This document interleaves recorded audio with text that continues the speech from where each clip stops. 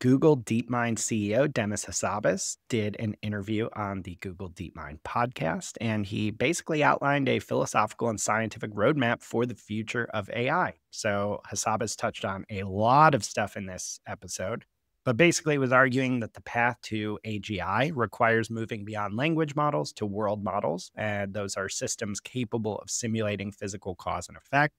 He posits also that if the human mind is, in fact, computable, AGI could serve as a comparative simulation to isolate unique human traits like creativity and emotion. And also looking forward, he warns that the transition to AGI will likely be, in his words, 10 times bigger and happen 10 times faster than the Industrial Revolution. He also said DeepMind is currently allocating half of its resources to scaling and half to the pure innovation needed to bridge the gap to something like AGI. So, Paul, I know longtime Demis watchers here on the pod, but what did you take away from this conversation? I think it was their last episode in their series for the year. Yeah, so Hannah Fry is amazing. Professor Hannah Fry is a brilliant mathematician, author, which is, wonderful book. And she does a great job with this series. I think this was their 5th season, maybe. Yeah. So I've always been a huge fan of the DeepMind series. Great to go back and listen to these episodes. A few that I'll highlight that jumped out at me. I actually listened to this twice. Once just listening, and the second taking notes while I was listening. So he touched on this idea of jagged intelligence, which we hear Ethan Mollick he may have been the first one, I think, to coin like this idea of jagged intelligence. And the basic premise there is that we have this like PhD level AI at times. There's like things you could use Gemini for that you're like, okay, I am at PhD or beyond in its capabilities. And then there's other things like it's not even at a high school level. Like it'll just make stupid mistakes. And that jagged intelligence is really what prevents them from having confidence like, okay, we are at or very, very close to true AGI until we solve this jaggedness, I guess. He talked about different dimensions of progress. One was consistency, meaning it's like error rate drops dramatically, reasoning and thinking, which we touched on already. And then he got into large language models. It said like they basically start with all of human knowledge, and then you try and compress it down. And so I'll read an excerpt here because this relates to one of the dimensions we talked about. He said, I think the main issue at the moment is we don't know how to use those systems in a reliable way fully yet in the way we did with AlphaGo. So they touched on AlphaGo. We talked about that in a recent episode, the AlphaGo documentary. But of course, that was a lot easier because it was a game. So in AlphaGo, there was like these known outcomes. There was known what you're trying to achieve, whereas language models are sort of meant to be general and solving many things at once. Said, I think once you have AlphaGo, you could go back just like we did in the Alpha series and do an Alpha Zero where it starts discovering knowledge for itself. So he's saying these language models are programmed through training processes and they don't really discover anything new on their own, but we could probably get to that point where we can have an Alpha Zero-like model that starts to learn on its own. He said, I think that would be the next step, but that's obviously harder. And so I think it's good to try and create the first step with some kind of AlphaGo-like system. And then when we think about an Alpha Zero-like system, meaning it starts and learns on its own, but that is also one of the things missing from today's systems. It's the ability to learn and continually learn. So learn online and continually learn.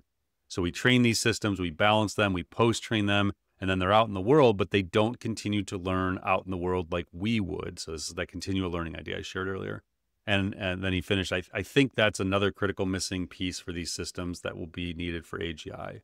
He touched briefly on the scaling laws, and throughout the year, there was different people saying, oh, they're slowing down or we hit a wall. He said, I think we've never really seen any wall of ourselves. He said, there might be some diminishing returns, but you're not going to like double every year, continually, but that doesn't mean progress is necessarily slowing.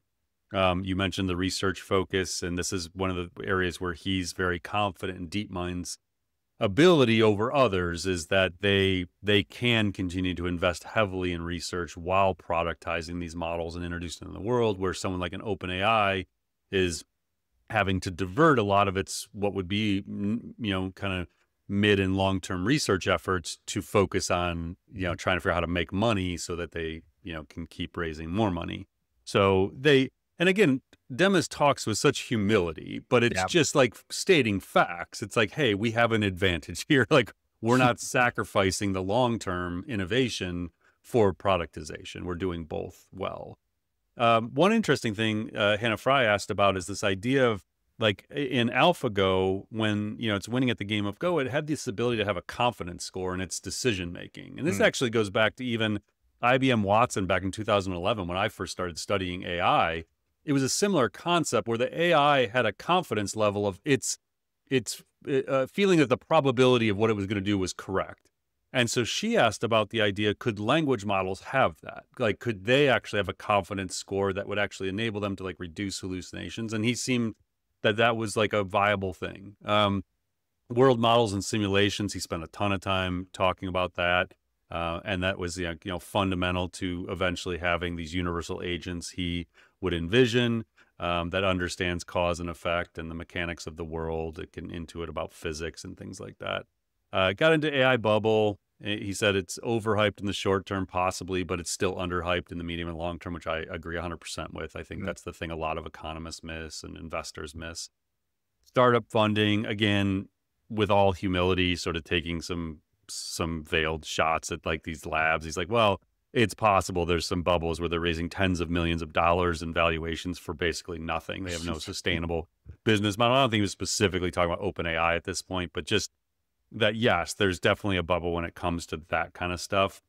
But then he got into Google's strength, which we've talked a lot about throughout the year. So he said, if there's a retrenchment, meaning like maybe there is a little bit of bubble and things pull back, he said, that's fine. I think we're in a great position because we have our own stack with TPUs, their custom chips.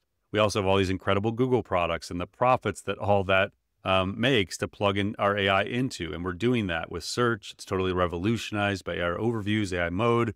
With Gemini under the hood, we're looking at Google Workspace, at email, at YouTube. And so there's all these amazing things, including Chrome, where they're building this in, and like they have a wildly successful, profitable business that even if there's this like, again, retrenchment, he feels pretty good about where they're at.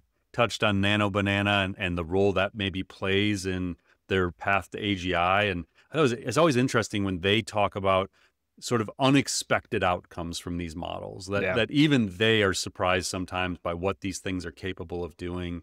Got into the Industrial Revolution and how that stuff happened and maybe the parallels to AI. And I think, we'll talk a little bit about Shane Legg had some similar concepts, which is basically like, it's going to be 10 times bigger, 10 times faster. So yes, we can learn from that, but this is going to happen so much faster. And that we have to, as a society, really start talking more about these things and trying to figure out how we can work through this, because he's very optimistic, and you can't help but be optimistic as well when you hear him talk. But he's also very realistic about we haven't done enough as a society yet to discuss the disruption that's coming in many different areas, and we need to do that more across disciplines.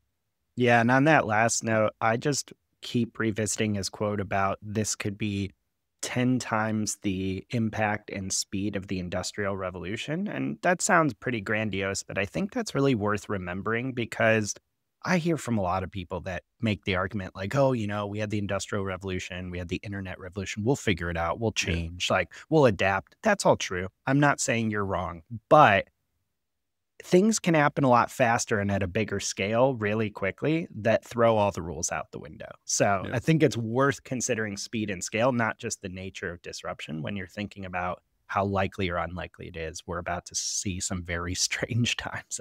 Yeah, so I'll grab one more excerpt. He said, "It's everything I ever dreamed of." When she asked about like what it's like to be a part of this and like leading this, and he said, "We're at the absolute frontier of science in so many ways, applied science as well as machine learning, and that's exhilarating. As scientists know, that feeling of being at the frontier and discovering something new for the first time, and that's happening almost on a monthly basis for us, which is amazing.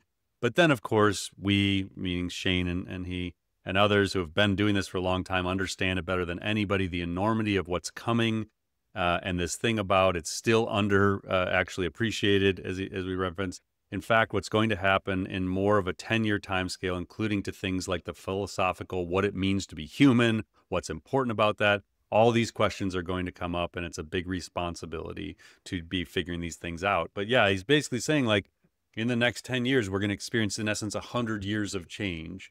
And it's hard to prepare mentally for that and prepare as a society and prepare your business. It's, again, that's why I say like 5-year plans in businesses, other than like goals and vision of what you think's possible, but the how you get there, I don't really comprehend it. Like I laid out a 5-year plan for our team recently that's literally like 1 page of like, Right. here's where I think we're going to go. And here's like the steps we'll take to do it. But the reality is we're going to be reinventing this company every like 6 to 12 months, Right. sometimes faster cycles, because new things become possible that we couldn't have even done before. Like deep research, which I just said we just hired a role for, didn't exist when the year started. That's so And we're crazy. reimagining an entire research firm around it. Unreal. I didn't even think that. You're right. Wow. It feels like It's this year's nuts. been 5 years long. Yeah. Crazy.